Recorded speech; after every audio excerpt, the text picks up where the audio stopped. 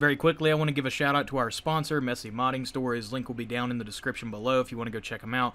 He basically offers all kinds of different like XP services or money services in video games like GTA or Call of Duty, Fortnite. There's skin stuff. There's a bunch of stuff. You can go check it out if you want to. If you don't, then it's fine. Other than that, I'll see you guys in the next one. Bye-bye. Hey guys, this is the Bedditor Editor. I'm coming at you guys with a quick little solo money and XP glitch for the game of Red Dead Online. Just letting you know that today the coin is here at Window Rock. So I'd take advantage of it while you can, and by the time this video comes out, you'll have about a day, a little bit less than a day, to take advantage of this. If you're familiar with this spot, you already know. You can go over here and get the coin. But if you're not familiar with this spot, we'll run you down on what you need to do. You're going to be able to get, I believe it's 8 collectibles, and then plus the coin, it'll be 9. All you need to do is head to this location, and then stand about right here. Press the pause button, go to online.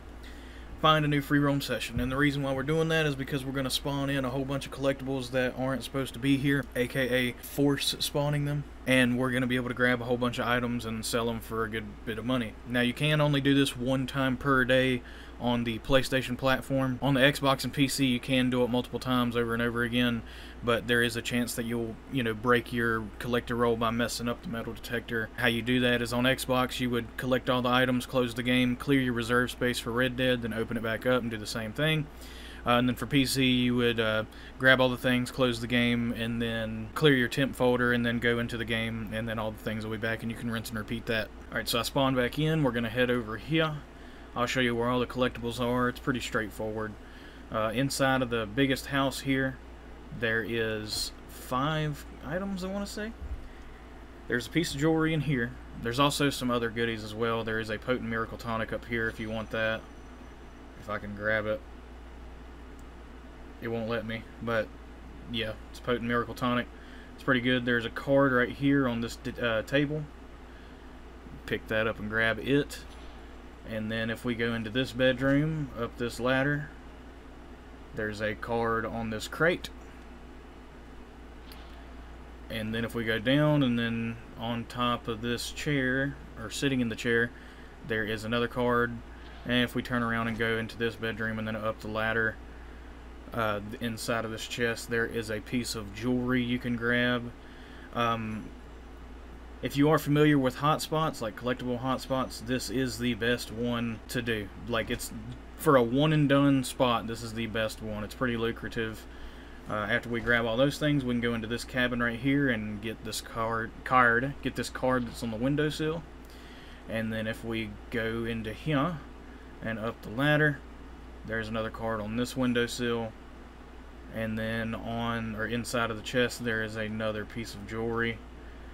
And if you have a metal detector, then you can grab the coin, and I'll show you where that is. It's right over here.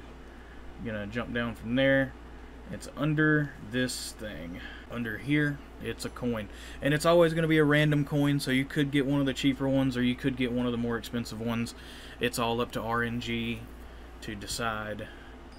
I got something draped, something silver, something. I couldn't even read that in time.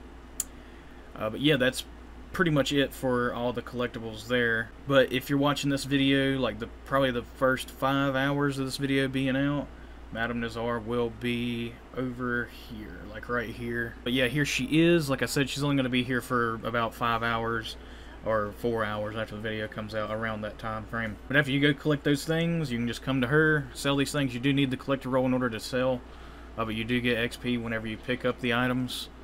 So if you don't have the roll, then you can get XP for picking them up, and then once you do get the roll, you'll still have these collectibles in your inventory, and then you can sell them to her and get you money. But yeah, you can see out of just the few items that I've sold, I've made a good chunk of change. It's a couple $100, wasn't it? Something like that. Not bad. But yeah, that's pretty much it for the video. If you guys did like this video, then drop it a like. If you dislike this video, then drop it a dislike. If you guys want to see more videos like this, go to the sub button, you'll see more. Other than all that stuff, I'll see you guys in the next one. Bye-bye. I ain't got no more talking.